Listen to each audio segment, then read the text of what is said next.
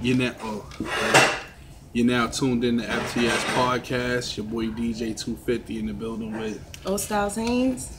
And today's topic is cheating. And actually, the topic is opposite sex friendships. Opposite sex friendships.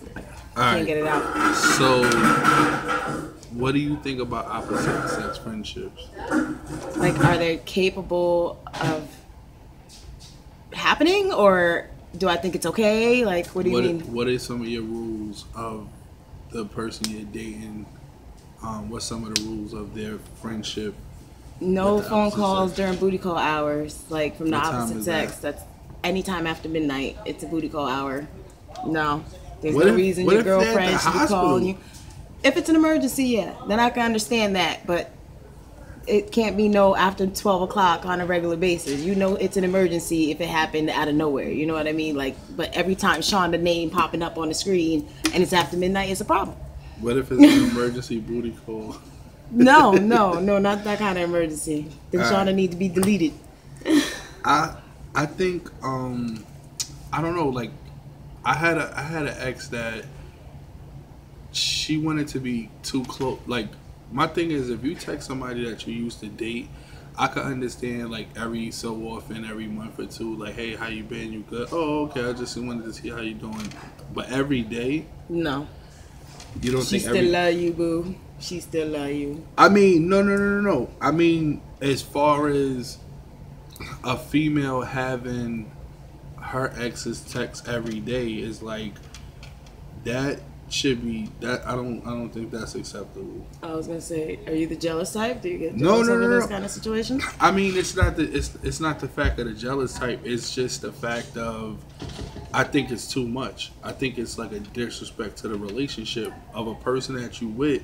Is like, again, I'm far from insecure, but my thing is like, what do you have to talk about with an ex every day? That's true. You know what I'm saying? Like, a relationship is supposed to be, hey, you know, like I said, I think it's too much. You don't every day. That is too much. Like, why did y'all break up if you was gonna communicate like that every day? Exactly. So let me see.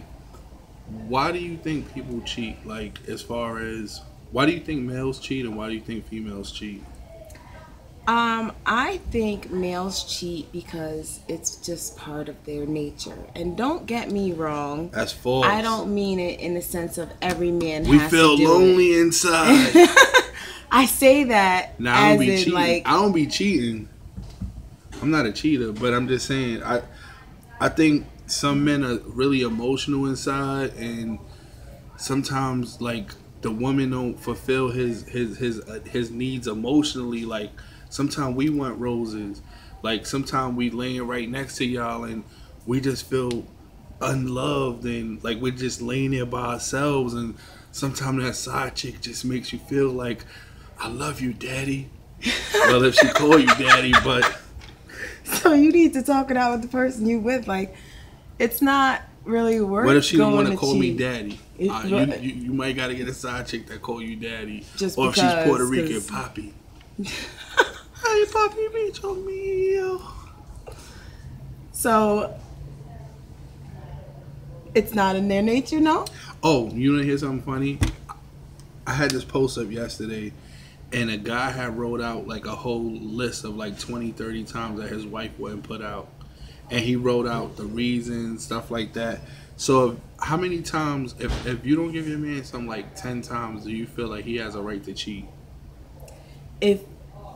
I feel like, no. Why? 'Cause everybody goes through a dry spell.